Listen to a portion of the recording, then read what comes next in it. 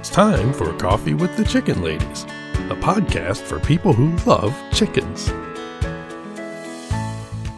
Hey everybody, and welcome. It's Chrisie&Holly from Coffee with the Chicken Ladies. We're here. This is episode number 154 of our podcast, where we talk about everything chicken, family, fun, and more chickens. More chickens. We drink a ton of coffee. I'm talking a ton. But most importantly, we hug chickens every day.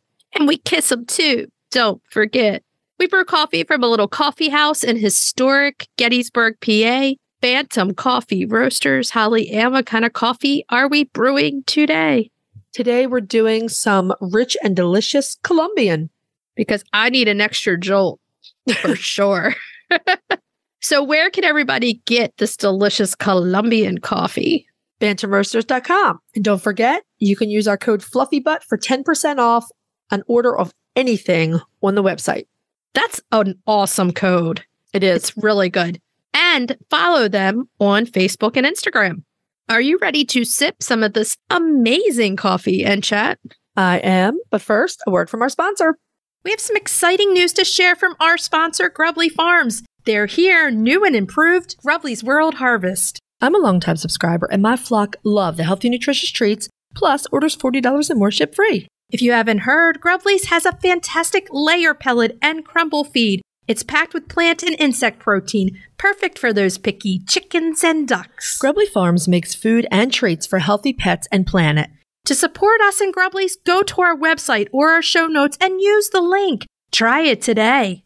So how are you doing today? I am doing okay. You maybe are not doing so well. I now have Sophia's cold, so I have been under the weather for the last few days, and my voice is coming back, but it was completely gone. So here we are. So we're recording via Zoom because I am not sitting in the house of illness. No, because you don't want to get sick before we go. Exactly right. So I hope you're feeling better very soon. Drink lots of liquids and hot soup and stuff. Oh, yeah, because I need my voice. It's very important. Yes. So McMurray Hatchery has just opened for pre-orders for next year's chicks. Have you? And you're already thinking about what you want when we said the inn is full, but we're thinking of getting new chicks. Well, how's this going to happen? Well, what's going to happen is that I wanted ducks, and I don't think we can do it this year because we just don't have the time to build a run. We just don't. We're that busy. So I went back and looked through my list of birds that I really, really want, and I've come up with a few. Have you? I've thought about it. If I do get any, I'll probably just get 3 chicks to add to my big run because I have more than enough room in there in the coops and in the space. So yes, but I don't think we should give our breeds just yet. I think we should think about it some more. That's fine. Are you considering a new breed, a new to me breed? I'm also considering a new to me breed. Yes. Definitely. Well, we'll see how that goes. For sure. You're going to be like, I want this one and this one and this one and this one. I've already done it, but we're doing 3-4 max this year. So, yeah. It's hard when you have geriatric or adult flocks that are existing and they're doing well. Right. It's very difficult to, well, it's not difficult. You don't want to upset the apple cart. It's very time consuming to do the integration the right way so that you don't upset your geriatric girls or your older girls and so that the babies don't get picked on so badly. Now, I will say this, my integration took me longer this year, but it went very smoothly. Ours did too. I took my time. I did not rush it. I did not say, okay, by this month, they're going to be in there. I went the pace that I wanted to. They're smaller chickens. The big girls are bigger. So they waited a little longer. And when we finally put them together, it was seamless. There were no fights. There were no problems. We had some minor chasing. We still have, occasional bops on the head from Pansy, the Swedish flower, or Dolly, the Dominique, but nothing serious. No fights. It has gone very, very well. I love seeing those babies in there at night. And here is the best thing. So our big girls, the geriatric run, they go in earlier than the other girls. Yeah, they do. They're like, look, it's getting dark. It's bedtime. We're going in. So at first, the babies didn't want to go in. We had to come put them in. that lasted like 3-4 days. Right. Now the babies go in with the big girls early. Okay. So they're on the big girl schedule. And you open up the coop and all the babies are together, like sitting there like, okay, we're ready for bed. That's cute. And the big girls are up top on the roost. So it's just so cute. And It is. I'm just glad that I took my time. And that's the key that we say to everyone. Don't put pressure on yourself to fit into what you think should be the right way to do it. Yeah, if it takes a little longer, that's okay. We got super lucky this year. We had to put the babies in, like physically lift them into the coop one time. The next night, one of the Cogins was like, no, I'm going in with everyone else. And once she started going in, they followed her. So we got very lucky with that because Cogins like to be comfortable. Oh, yeah. I mean, I've had years like that. I think a few years ago, I put them in one time and everybody was great. Perfect. You get lucky sometimes, and other times you're going to be a little bit more careful with who you introduce, how you do it. So yeah, it's one of those tough things. But which leaves us on this note. If you're listening to our show and you're loving it, head on over to Apple Podcast and leave us a written review. It does amazing things for the growth of our show. And while you're there, hit that subscribe button. It helps us grow, and you will never, ever miss an episode. If you're looking for other ways to support the podcast, you can share your favorite episodes on social media. You can tell some chicken-loving friends about the podcast. You can visit our Etsy shop. Check out the things we have there. You can become a patron of the show, patreon.com/coffeewiththechickenladies. Welcome to all of our newest patrons. Thank you to all of our patrons. And the other thing you can do to help support the show is use our affiliate links and discount codes and buy products from our sponsors. Yay! Hey, Chris. Yeah. Do you like subscription boxes? Does it have anything to do with chickens? Of course. Then yeah. Let me take a minute to tell you about the Chicken Love Box. If you love goodies for your chickens and you need to go to chickenlove.com. I love the mega box. Tons of useful products for my flock and a chicken tea for me. You can't go wrong with a chicken tea. They are so cute and so soft. In the August box, I absolutely love those amazingly good-smelling nest box herbs and that giant roll of rooster stickers. They're great. I love the wood decorative plate. It's going up in our studio today. And with all my baking, those egg separators are going to work awesomely. Boxes start at $39 a month. They ship immediately after your order, and shipping is always free. Such a great deal. Don't wait. Get off the nest and click already. Use the code CWTCL50 for 50% off your first box of a 3-month subscription or more. That's chickenlove.com. That's chickenluv.com. Get your subscription today. Have you heard of Strong Animals Chicken Essentials? They make natural supplements for your flock. Strong Animals has used plant-based products and natural approaches to promote the health and vitality of backyard flocks. Their products contain organic essential oils, prebiotics, and other natural ingredients to support the immune system and digestive health. Give your chicks and chickens what they need to thrive with Strong Animals health products. Visit getstronganimals.com today. The Breed Spotlight is brought to you by McMurray Hatchery, defining quality for generations. For over a century, McMurray Hatchery has remained a trusted family-owned business working tirelessly to ensure our poultry meet the highest standards. Whether you are an experienced enthusiast or just embarking on the journey, look to McMurray Hatchery for guaranteed quality, rare and heritage breeds, low minimums, and all the supplies you need to raise your flock. Request a free catalog today.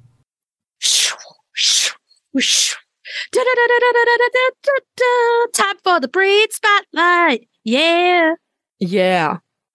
This week's Breed Spotlight is the Sebright. Ella's favorite chicken. Well, they are gorgeous little bantams. I mean, they're very, very pretty birds. The beautiful Sebright is a true bantam. They were developed in England in the late 1790s through the early 1800s. Oh, yeah. They're tiny birds with gorgeous lace feathers and big dark eyes. Once you see a Sebright, I feel like you will never forget it. Oh, yeah. They're different. They're a little bird that's different. Yeah.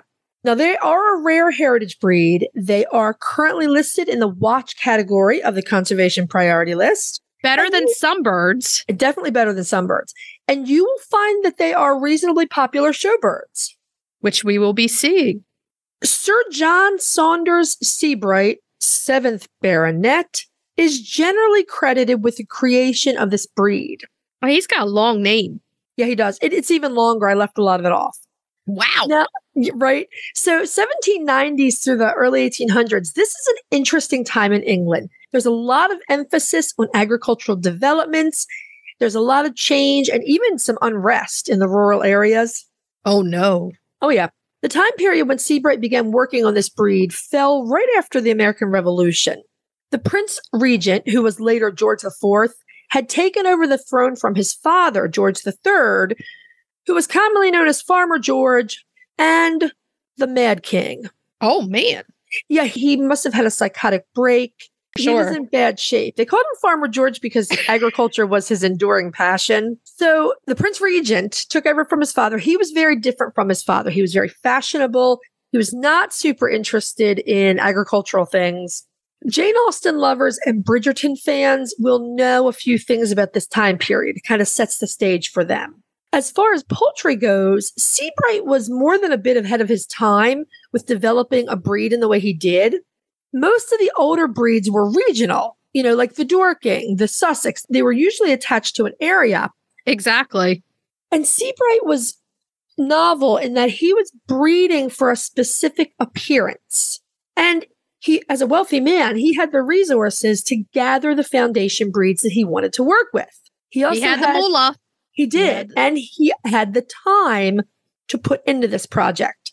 Now, the end result, the Sebright was not a practical chicken that would have been kept by the common people.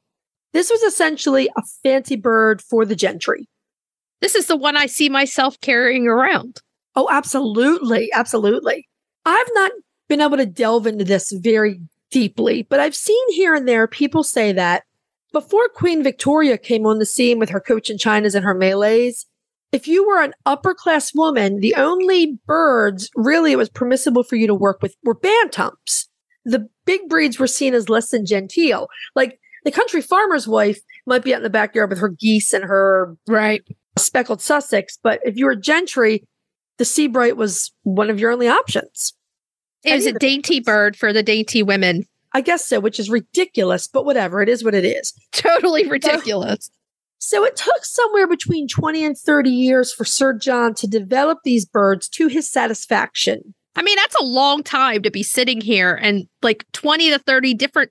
I mean, how many times genetically did you change it to get what you wanted? I mean, that's crazy. And 20 to 30 years? Right. You don't have much going on at that point in your life. I mean, come on.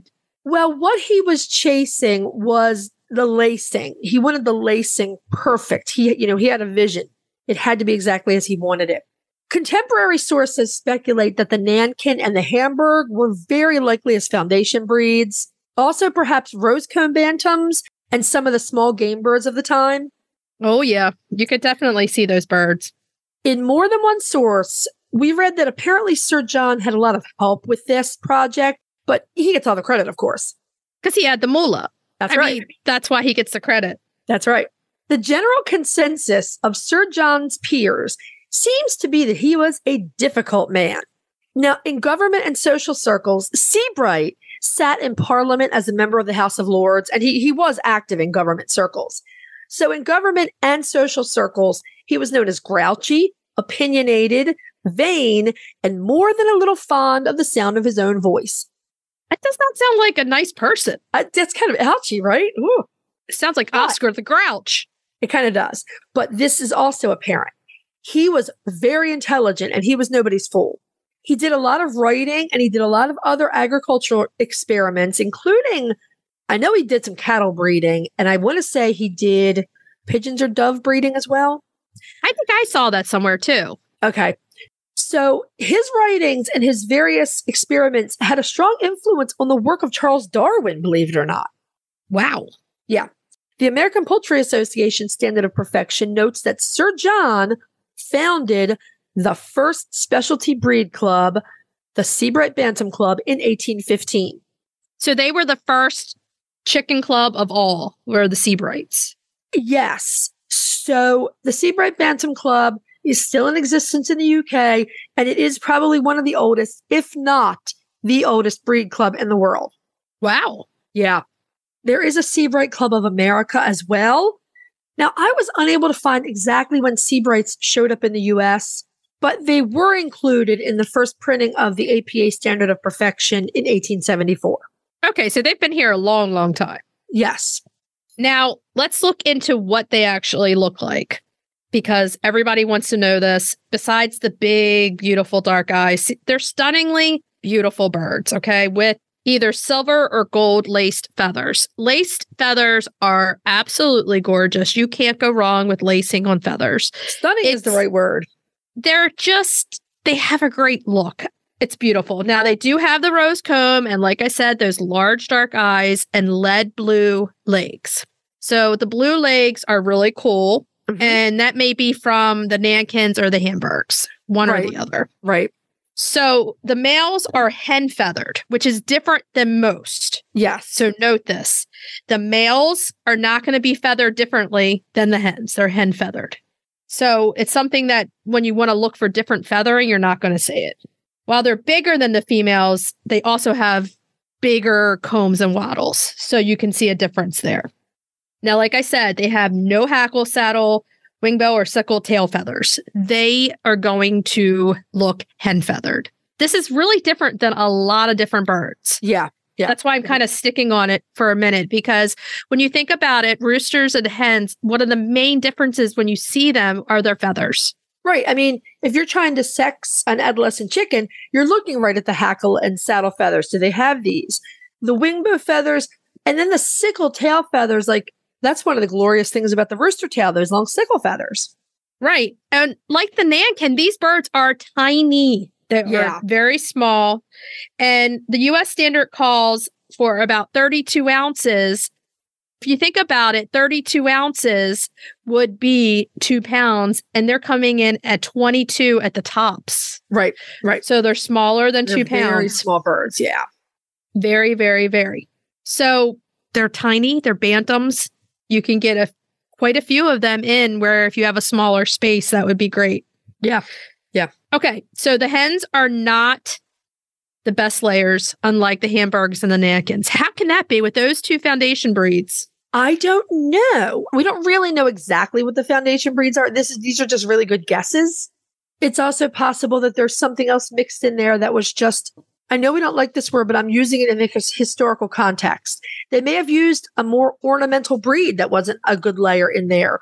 Or perhaps the rigors of breeding this bird down to its appearance robbed them of the genetics that were required to be really good layers. Exactly, because we're looking at 60 to 80 small cream colored eggs per year. Yeah. That is not a good layer at all. 60 to 80 per year. In general, bantams in general aren't great layers. The Nankins are really an exception to that rule. Nankin hens lay very well.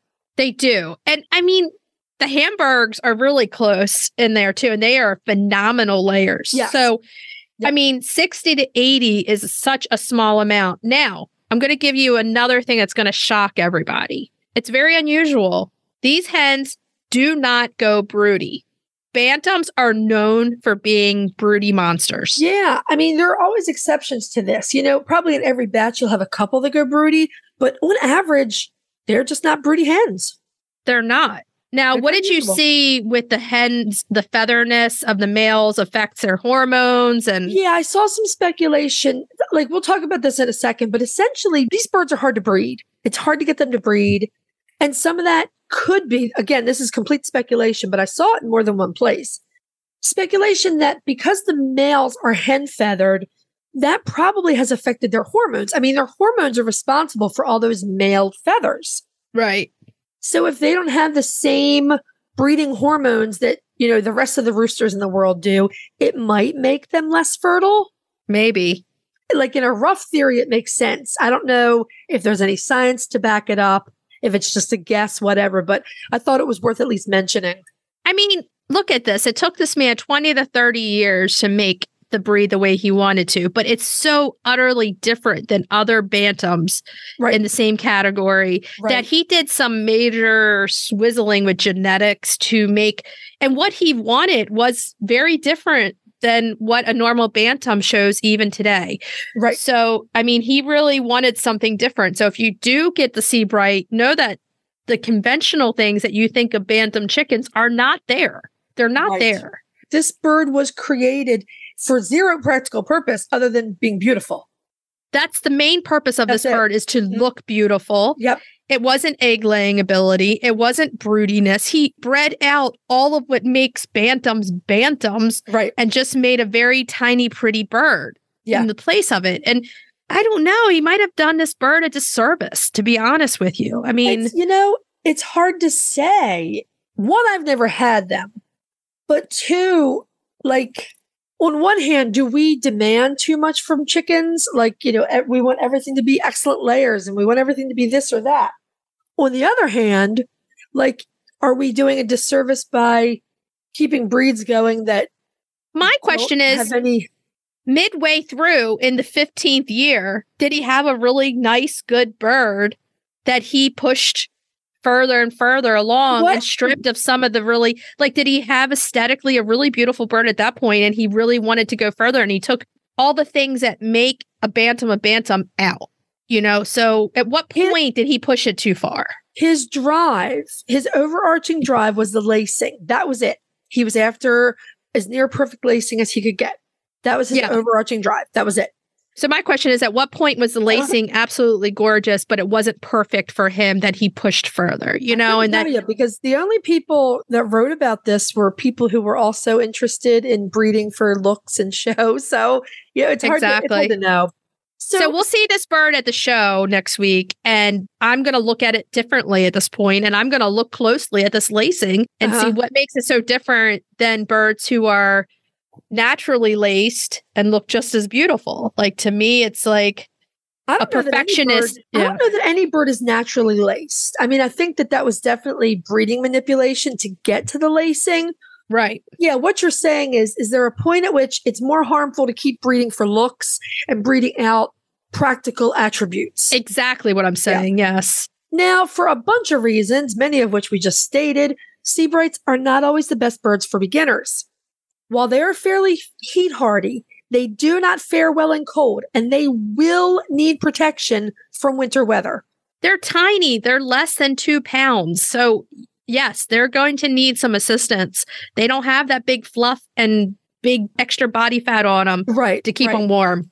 As we mentioned, they can be quite difficult to breed, and they're also rather susceptible to Marek's disease.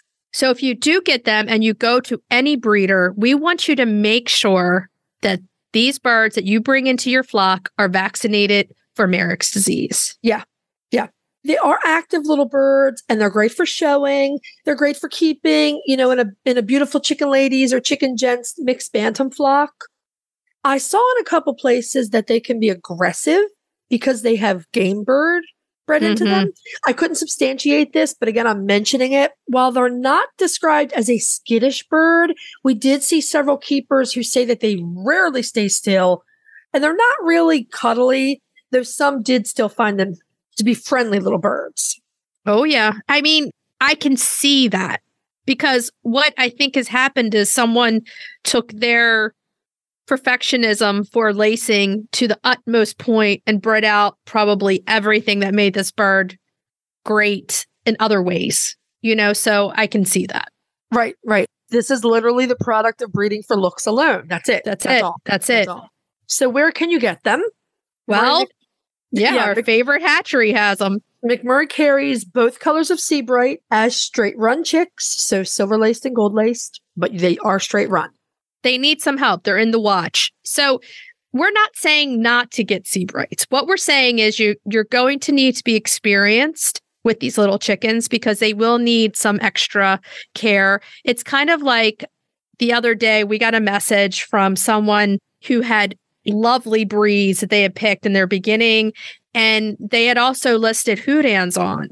And I think that Houdans are not always a beginner's chicken, because they do need a little bit of extra grooming. They need a little extra care. They're very small bodied. You have to make sure they're warm in the winter. Right. But if you're ready for all those things, then that's fine. And the personality is phenomenal. Like one of the friendliest chickens I've ever seen in my life. So Houdans, yeah. the Houdans. But some birds need extra care. The things with the Merricks and everything else, you don't want to be a beginner and get this chicken and go to a breeder that doesn't vaccinate. And then all of a sudden you're presented with Merricks and you say, what in the world have I got myself into? You can make sure you buy your Sebrights from an NPIP breeder, but that still does not guarantee that your bird won't encounter Merricks someplace else.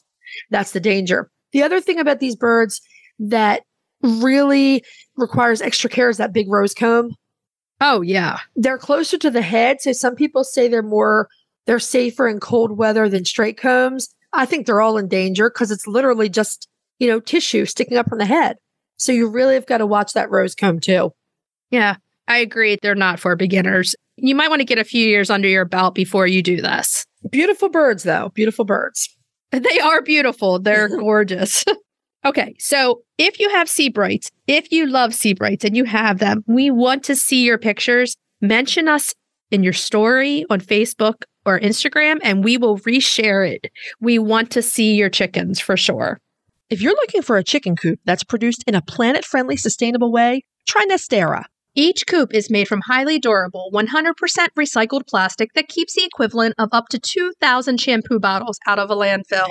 Their clean, modern design will fit into any garden or run area and comes with an industry-beating 25-year warranty and a range of handy accessories. Simple to put together, so quick and easy to clean, and most importantly, red mite resistant. Your chickens will love it. Quick shipping from Nestera.us. For a 5% discount, use the affiliate link in our show notes, on our website, and on Instagram. Link in bio. Check them out today. Roosty's proudly sponsors Coffee with the Chicken Ladies. They're back with an innovative new product. You're going to want to check this out. It's an extra large set, a 14-pound feeder and 3-gallon water with steep anti-roost lids. They're made of super durable material. You can either stand them on legs or hang them on brackets on your coop or fence. They're easy to remove and clean too. Plus, they look awesome. We personally use Roosties and we're huge fans. So if you're raising chicks or keeping chickens, check out the Roosty store on Amazon or follow the link in our show notes. Okay, so we ready to move on to main topic? Yeah. Yeah. Yeah. Okay, everyone. This week we have a very special guest. Stephanie Coomber is joining us. She is the chair for marketing and advertising for the American Poultry Association. Stephanie, you also run the social media. You are a longtime breeder of some gorgeous chickens, and you're an avid chicken art collector. Welcome to the show. Hey, Stephanie, thank you very welcome. much. Thank you. It's good to be here. She seems like she's a perfect match for our show. I'd say so. I would say I'm a crazy chicken lady. Exactly. I was going to say, as you're reading everything, I'm like, yes, check. And we go on and welcome, it's great. So please tell our listeners a little bit about yourself and a lot about your chickens. Okay. Well, I didn't grow up with chickens. 2014, my late husband basically begged me to get chickens for some breakfast. And I didn't want chickens. And then I fell in love with chickens. And in the spirit of being very competitive, coming from a background showing horses, in 2016, I went to a chicken show and I looked at him and I said, this is what I'm doing. So in 2016 began my love of standard bred and exhibition poultry. I have raised Orpingtons since 2014. I raise all large fowl, so no Bantam chickens here. So large black Orpingtons, and then a non-approved color, which is self-blue, which your listeners will know as lavenders. They were my first love and what got me into making poultry better, so to speak. Mm-hmm. I got the blacks to help fix them, fell in love with the color black. In 2016, I acquired black and blue large fowl Cochin. So I've been breeding large Cochins since 2016. And then in 2021, I took on a very special project, reviving life back into the large black Wyandottes, which is a breed variety that you hardly ever see. So I'm very proud to be one of less than a handful of breeders actually working on those. I am a master exhibitor in the APA. I am a grandmaster exhibitor of large black Cochins, and I just found out that I'm now a grandmaster exhibitor in large black Orpingtons as well. So I have a lot of experience. I travel all over the country showing chickens, much like you ladies. My best friend and I literally go everywhere. In January, we flew chickens to California for a show. That's how dedicated to poultry showing an exhibition I am, and she is as well. And we just imported chickens into Canada for the 150th Canadian National last weekend so that we could exhibit our birds there. You are hardcore. We love it. And also, you have exquisite taste in chickens. You like the big fluffies like we do. Mm-hmm. I like large birds, yeah. Yes. Yep, we do too. An armful to hug. Also, I'm enthralled with black chickens. What is it about black chickens that draws you in? I don't know. Like I always tell people when I showed horses, I always ended up with horses that were primarily white. And it always frustrated me to keep them clean. So black was very appealing. But to me, there's something special about a black bird when it's done completely right, when it's perfect with the green sheen and the feathers, it's and the contrast between the red and the comb and the wattles. It's just such a stunning, amazing thing for me, at least, to look at. Like a lot of people are pattern people. I raise blues, blues are pattern, and I love that pattern, but I am just in love with black. The black is stunning. I got, for the first time ever this spring, I got a black Langshan. And she is the most stunning bird. And also another black Cochin who is, if I do say so myself, probably good enough to show. Well, that was luck. That was luck.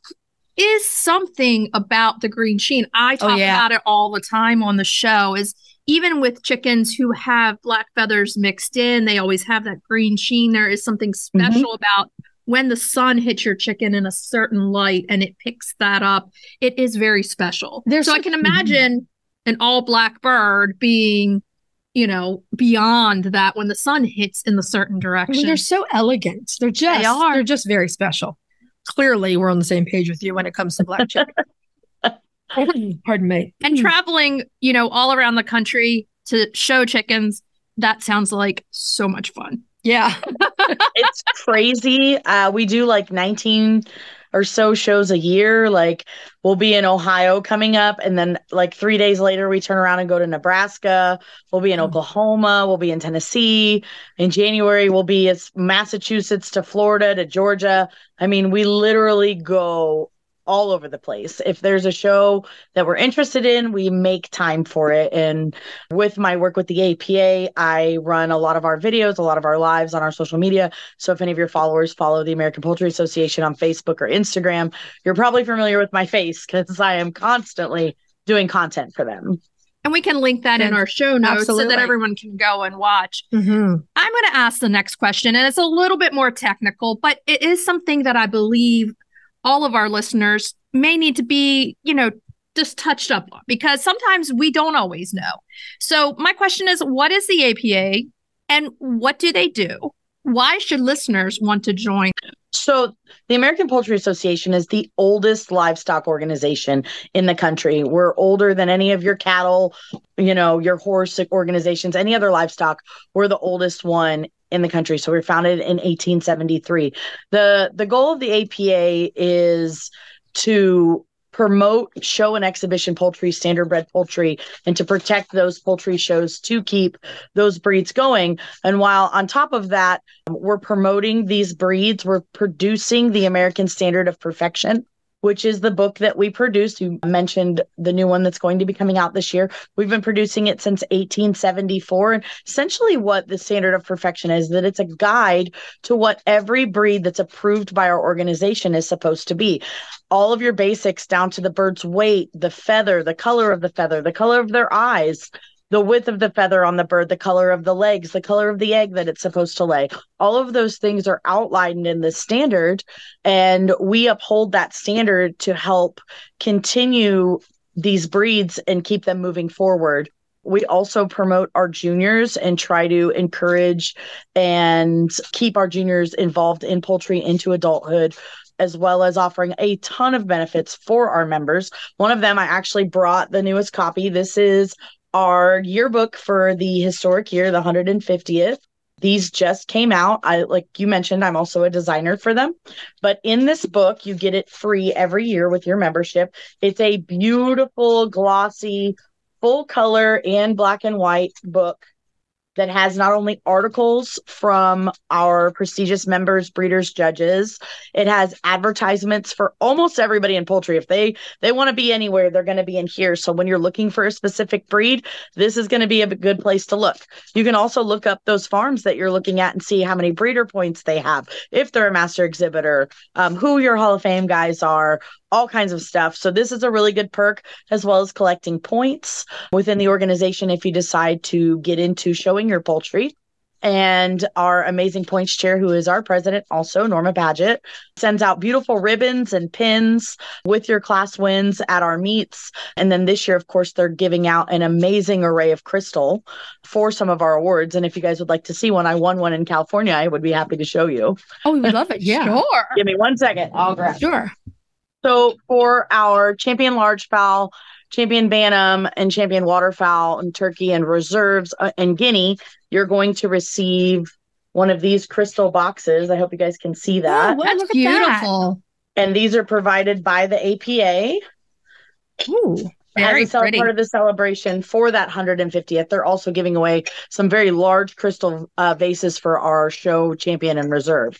Beautiful. So the organization does a lot for its members and has a lot of material online. There's old standards you can look at when you're a member, all kinds of stuff. We're members.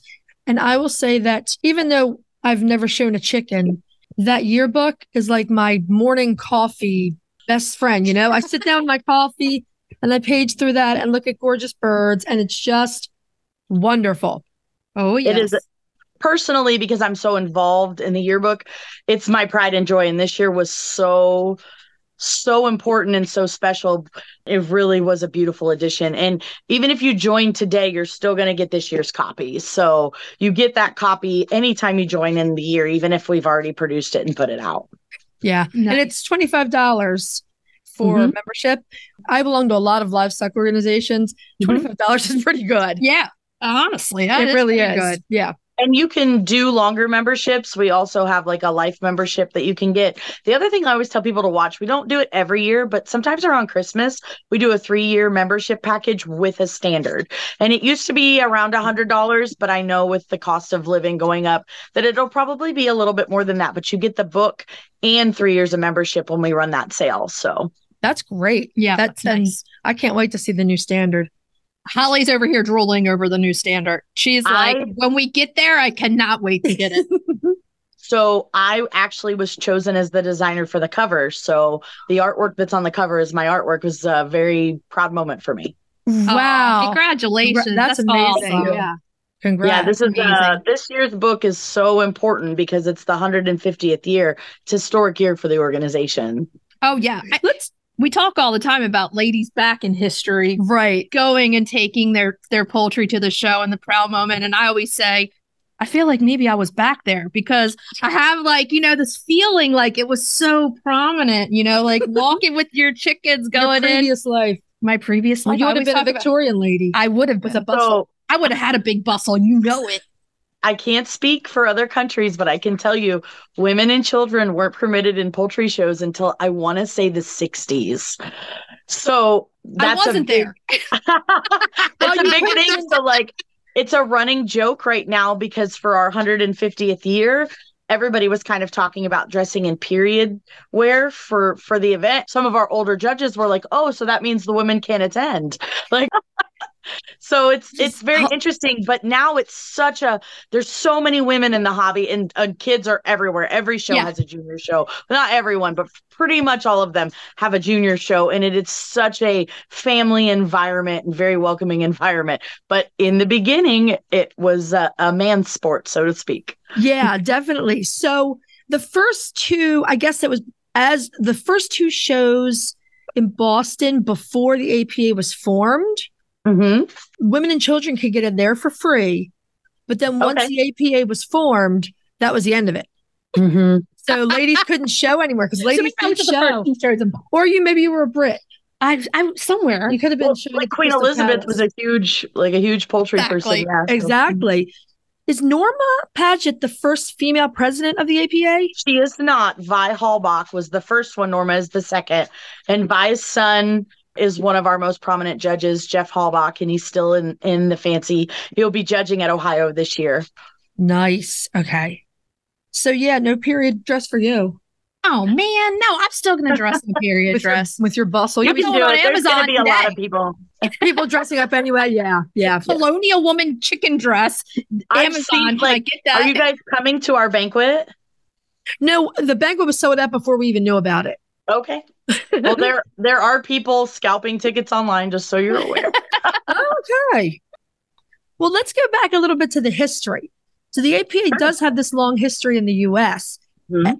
This is the 150th anniversary. So what does that mean? What is the APA doing for this anniversary? So obviously, being the oldest livestock organization in the country, it's a big deal to us. 150 years is that's a really long time, 1873. So of course, we're coming out with the brand new standard. It will be at Ohio. You can go ahead and pre-order it online on our store. I do recommend you do that in case they happen to sell out and pre-order. I don't believe they are. I haven't gotten that communication. So they're coming out with that. Of course, we did a very special edition this year for the yearbook. We're having this huge show. 10,600 birds have been entered in the show. That is in Columbus, Ohio, at the Ohio State Fairgrounds. This show is going to be every breeder from all over the country. We have people driving from California. We have people coming from Texas, Florida, all the way up to New England. I mean, breeders from all over the country have been planning for this for years to make sure that their birds were ready. So the very best birds we probably have seen in a long time are going to be at Ohio. Not that we don't always have amazing birds there, but these people have been working specifically for this show. We even have Canadian exhibitors coming across the border to be able to show at this. So North America is really coming out for this event. We actually had so many entries, they had to turn some away. And it happened very quickly as well. So the APA is hosting this event with the Ohio National Club that is in Ohio, who runs the show. And we are hosting this event. It's a 3-day event, which most of your poultry shows start around Friday afternoon and end by Sunday morning. This one's starting first thing Thursday morning, and awards will be on Sunday. So we have 3 full days of poultry showing going on, which has happened in history, but not very often. So this is kind of like a lot of people's vacation. Like, this is a whole thing. We have poultry breeders who aren't even showing that are coming just to be a part of this event because of how momentous it is. And then, of course, the banquet. The banquet on Saturday night is something that I have worked very closely with Norma on. We have over 550 tickets sold for this banquet. The APA will be doing some very special activities, some very special recognitions, some giveaways, a lot of really cool things for our members to show the appreciation for the membership, for attending the event, and just overall being a part of the organization. So it's just kind of a celebratory year for us. And as you've seen, the awards that they're giving out, which is not something that they do every year. These were very special awards selected for this year. Now they do their ribbons and their pins and certificates and things like that. But those crystal awards were very specific for this year. And they're gorgeous. That's so beautiful. Side note here, are there any new chickens added into the standard of perfection that we might? We do have some new ones. I'm trying to recall off the top of my head because I'm not on that committee, but I do believe we have some new varieties of Muscovy that were admitted, some new varieties of the Serrama that were admitted. I don't think we have a new breed per se, but varieties were admitted. So I would actually have to look that up. If you want me to, I can. No, I was just curious. Yep, we have some changes we actually had a whole revision this year on the standard. The committee went through and revised a bunch of things in the standard. So there's a lot of different and new information that'll be in this year's book. There we go. I know an email went out about it because I remember reading it. Let me see. Is the buff African a goose or a duck? Yep, buff African geese. Yep. And silver Muscovy. Silver Muscovies. Yep. The black Morans. Yep, the black Morans they were admitted. Black-breasted red phoenix. Wow. Okay. Yep. That's probably gorgeous. Self-Blue Americanas. Yep. I was actually at the meet where they got approved. New colors of Bantams. Yes. Okay. Oh, yeah. Look at that one. Bearded self-blue silky bantam. Ginger red modern game. Black-breasted red rosecomb. Buff Colombian cochin. And lemon blue cochin. Oh, that lemon blue Cochin Bantam. Oh, she's my adorable. word. She is adorable. And I'm sure a lot of those varieties will be at the show if somebody would like to see them in person. That sounds amazing. Oh yeah, there's a whole long list there.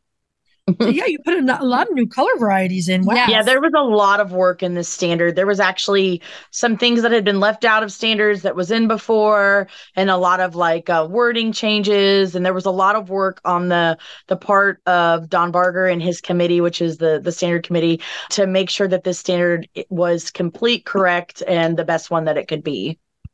I really look forward to seeing it. Yeah. How often is the standard changed and updated? It changes. So like there's not like a specific amount of years, but I would say usually every 4 to 6 or 7 years we're trying to come out with a new one. The 45th edition was 2014, so it's been 9 years. Oh, okay. So or the 44th edition. This is the 45th edition. This is the 45th edition. Okay. Yes. Nice. I'm making myself a note to go buy this. Yes. When we finish do it this because interview. I don't want to guarantee they're going to be available at the show just in case they pre-sell out, but they may be.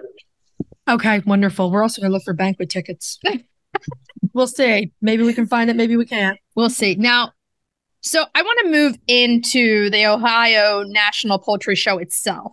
Sure. What fun stuff is going to be there for everyone that's going to come?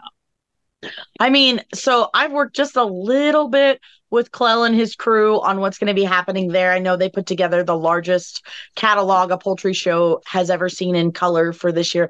I want to say it's 51 pages. You can find it online. It's absolutely beautiful. But I know they usually have an egg show. The juniors have what's called showmanship. I don't know if your members are familiar with showmanship. So there's a big showmanship competition that's going to be happening there. They're going to have a huge variety of poultry related vendors at this show. So side note about me, I work in marketing for Hatching Time, which is an incubation company. Oh yeah. Yeah, we know them. We sell brooders, pluckers, everything. So my company's going to have a huge booth there for that. I will not be working with Hatching Time this weekend because I'll be that weekend because I'll be with the APA. But there'll be incubation companies. We'll have like poultry supply companies, chicken shirts and products and items and everything you would need for showing chickens, and breed club tables if you wanted to learn about a specific breed. Nice. There are so many nationals, I think 20 nationals happening at this show for breed clubs. So breeders, who are trying to win their national for the year. There's just so much that happens at a show like this. There's also a whole separate barn that's a sale area. So if somebody was looking for birds, there's a whole separate barn for that. That is dangerous. That is very dangerous. Yeah. Do we bring carriers or no? I don't know. We have 6 hours of a drive, and that's now I know secretly why you wouldn't fly and you wanted to drive. That has nothing to do with it. I think it does. Not. I think it does. So if you're purchasing poultry, I highly recommend having your own carriers or boxes or something. Well, that's the whole thing. Like if we want to dissuade ourselves from buying poultry, we will not bring carriers. There you go. If 1 or 2 happen to find their way into the Subaru, I mean, we're not buying chicks. We don't have to worry about temperature. A chicken can ride in a carrier. Stephanie, how far are you take guys chicken. from the show? We're in Maryland, so 6 hours. That's not bad at all. My birds were in the trailer from Sunday morning about 10 o'clock Sunday morning 10 o'clock till about Monday night at 9. Totally fine. See, this one refused to fly, so now I know why. That has nothing to do with it. I swear. Oh yeah, you want a car because you're going to bring stuff home. You're absolutely going to bring stuff home. Well, I mean, bringing stuff home did enter my mind. Like, I'm sure there are things I want to buy. I didn't think about live birds, however. Like, if I find some really gorgeous Nankin hens that I need to bring home and add to my breeding program. See, that's how this works. That's what you say. It's actually because by the time we went through airport security and sat on a plane, we could have been more than halfway there. That's what she says. Anyway, so, and you said there's going to be about 10,000 birds being shown. Oh, yeah. Usually the breakdown between, say, chickens and waterfowl. I believe at this show's crazy. So there's like 1,000 large breed ducks alone at this, like medium heavy ducks alone.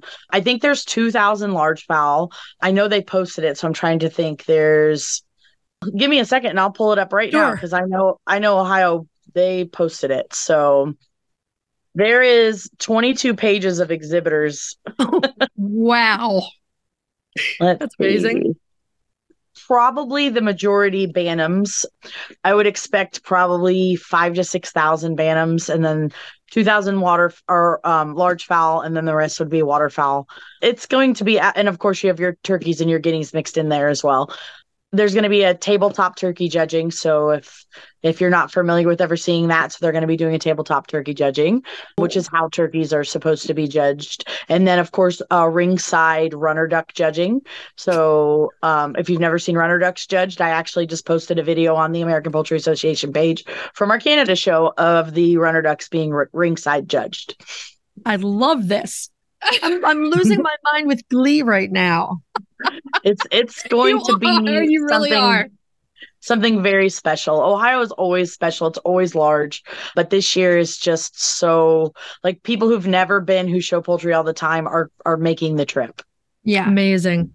We work with the Livestock Conservancy a lot. And a year ago, Jeanette Behringer said to us, you need to go to the 150th anniversary. Yeah. Yes, we do. Yes. So feel like, Jeanette, we'll see you there. Yeah, really. So let me see. Did we cover everything with the show? I think we did. Well, then, this is a question that we ask every single one of our guests. And it's not a fair question, but we're asking it anyway. And you're allowed to answer more than one thing. Large cochins. No hesitation. I mean, they are like, the Orpingtons are a very, very close second place to me. They're very special to me. But at the end of the day, the cochins are my absolute favorite. They were one of my first breeds. My sister and I got our first flock when we graduated from college, and we had a bunch of different color cochins, and I didn't have them for a while. It was hard when we lost them all. But last year I started with some silver laced. And I had my first set of cochins this year. Silver laced. And, in love with them. They came with my 3 Houdans. So that group is very, that's a gorgeous unique. Group. Very black and white. Buff Orpington. So it's 3 silver lace cochins, 3 Houdans, and 1 buff Orpington. And Margot, the buff Orpington, looks at everybody like, how did I end up here? Like, what is this? This is very strange. But yes, they're all super sweet. And the cochins, they are gorgeous. They're so pretty. Yeah, they're very, mine are very large because I raise them as standard. And they're docile. You usually can walk up to them and pick them up. They're not very flighty. They are difficult to condition. If somebody is looking at showing them, keeping them in condition can prove to be a challenge. They require a lot of space. That's the other thing. All of my breeds require a lot of space. Yep. So a lot of people can get frustrated with them if they don't have a large area to raise them in, because they do kind of require that. We just had actually the Cochin Western National in Canada. And a very good friend of mine won the national, and my large cochin was the best large cochin and reserve of the national meet this past weekend. So that takes me back to a question. Sure. How big are your cochins, like weight size?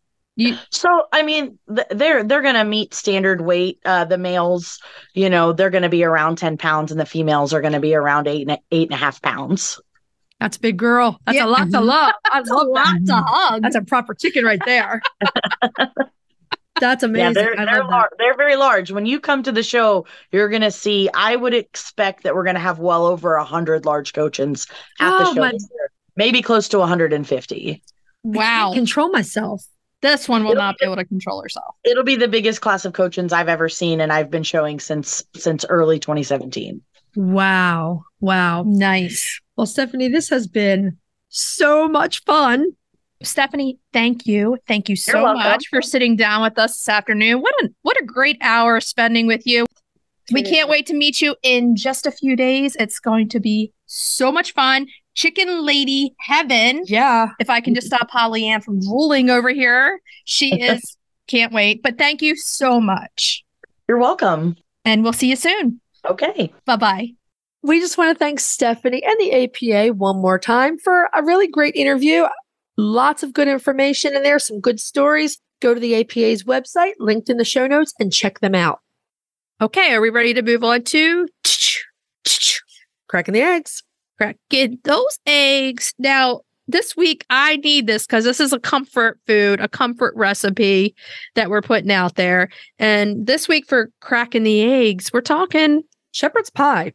It's a comfort food. It's a comfort dish. Yes, it is. This is a delicious fall recipe.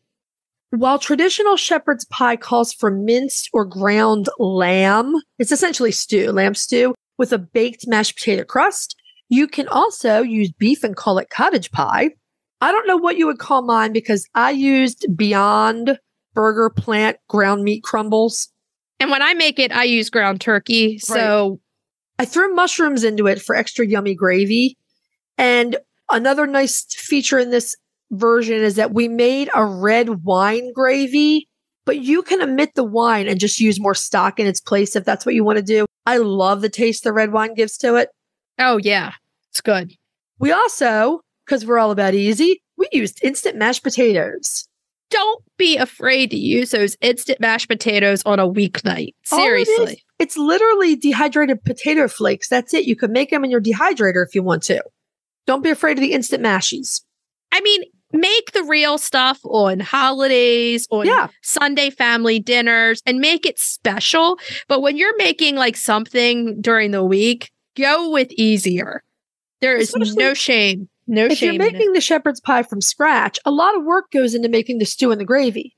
Oh, so just go simple. Now, this recipe uses 1 egg in the mashed potato topping. You can add 2 for a richer crust, or you can just go with 2 egg yolks if you prefer that. It's really rich. It's really rich. You can also, if you're trying to get more flavor into your instant mashies, you can substitute a cup of stock for one of the cups of water. That really increases flavor. Oh, yeah. Okay, so let's look at your ingredients.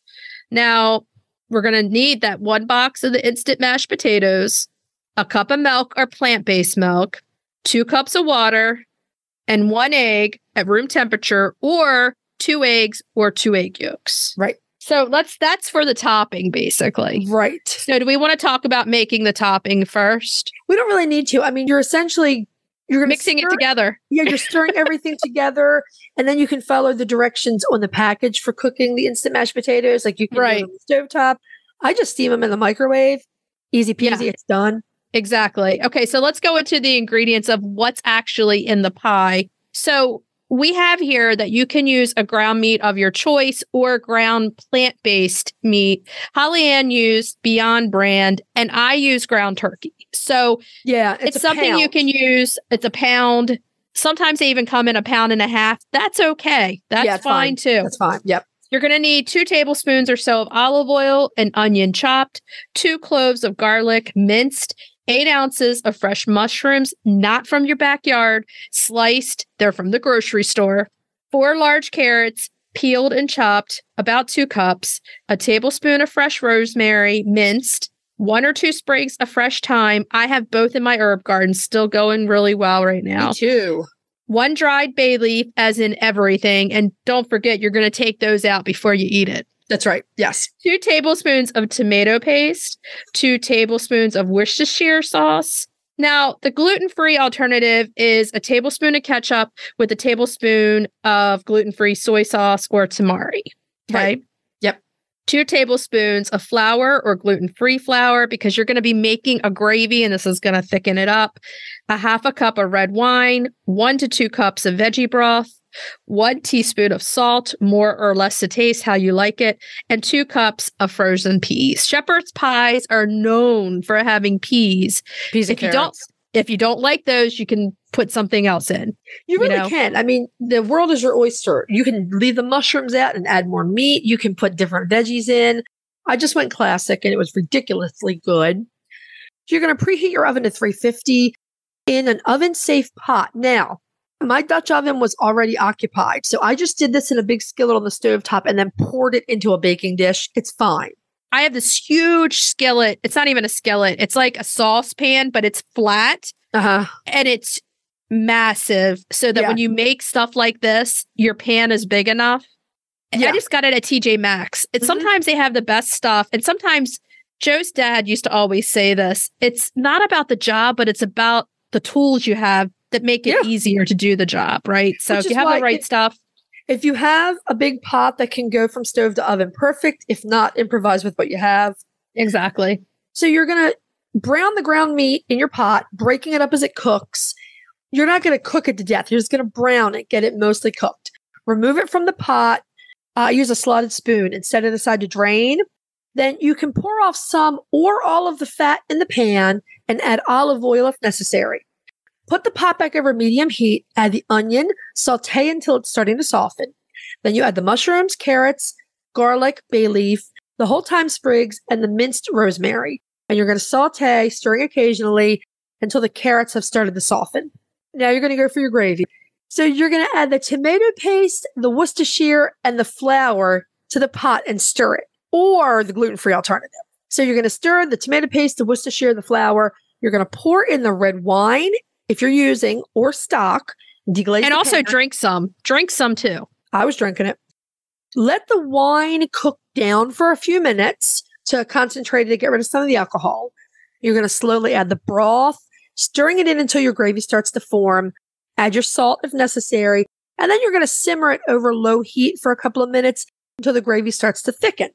By this point, it smells so good. It is unbelievable. You're going to remove the thyme stems and the bay leaf because nobody wants to bite into that. No, you always remove those bay leaves from your recipes and the thyme stems. Definitely. Then you're going to add your peas and the cooked meat and stir to mix them into the stew. You're going to grab those mashed potatoes. You're going to plop them on top and spread carefully. Put them in the oven and bake them for around 20 minutes or so. You're going to see the potatoes starting to brown a little bit. Right. That's your cue to take them out. Let me tell you, this is so good, especially when it's getting cold. I love this dish. It's not really even hard. You're just browning meat, putting everything in and making a gravy and then putting it in a bowl and putting the mashed potatoes on top and browning it. And you know what? Don't kill yourself to make real mashed potatoes during the week. Just make the instant. Make it easy. I mean, it's a nice, warm, home-cooked comfort meal for your family. It's great. If you want to buy chopped onions and chopped carrots or frozen carrots, we're not going to judge you. Get whatever you need to make it easy. Exactly. It's so good. Okay, so try it. You might like it. Send us pictures. We want to see it. Shepherd's pie is a beautiful dish. So send them on over and we'll give you a story. Are you ready to move on to retail therapy? Retail therapy. Yeah. Okay, this week's retail therapy, we're talking vintage and we're talking Libbey's Chicken Glassware Vintage. Yeah, this is an old company. The Libbey Glass Company started out in Massachusetts in 1818. It's still going strong. And they were known as the New England Glass Company. Wait, is Libbey still going strong? Yes, I'll tell you That's what I thought. I thought Libbey was still going strong. So the New England Glass Company, their first iteration, ran for just over 60 years when a father and son duo, William and Edward Libbey, took over. When William died, Edward took full control of the business, and in 1888, he moved the business to Toledo, Ohio. So many companies moved to Ohio. Have you noticed that? In 1892, Edward changed the name to the Libbey Glass Company. And up until 1920, the company's main product was brilliant cut glass. That's what they made, and they made it well. Right. Throughout the 20th century, Libbey Glass was really a front runner in both the mechanization of glass production and in design and sales. They really exploded in popularity in 1966 when they released their golden foliage glassware pattern, which is the largest selling decorated glassware pattern. And we have some. Yeah, and they came in the caddy the way you love. I love glasses in a caddy. Yeah. Now, Libbey interests us because they created a surprising amount of chicken-themed glassware and a fair share of ducks as well. Poultry, they loved it. Now, if you can, go Google it and just have fun. I mean, they produced everything from water and wine carafes and tumblers to whiskey and martini glasses. And we especially love their mid-century modern offerings. That's our favorite. Everybody knows we are all about mid-century modern. It's that time frame that we love. But like I was saying, Libbey's still out there creating today, but they're one of those companies that's the best of both worlds, that you can get new and vintage. Yeah. I love those types of companies that are still going strong. And the thing about Libbey is mid-century, a lot of their glasses came in caddies, which I love to entertain with. I feel like there's nothing else that seems so special when you come into a house to have lunch with your friend where the glasses are in a caddy. I love the way it looks. It looks really pretty. They're easier to store. Everything about it's really fun. You pull them out, but it gives everything a little bit more formal look without doing it. I even have Yellow Brick Road Libbey glasses, I believe that they're Libbey too, in the caddy. But the caddies are amazing. I love them. And Libbey had a ton of them. If you like the kind of cutesy country stuff that was in style through the 80s and 90s, Libbey has got some really good 80s kitsch, like ducks with blue bows around their necks, geese. Oh, yeah. I mean, there's a ton of that out there too.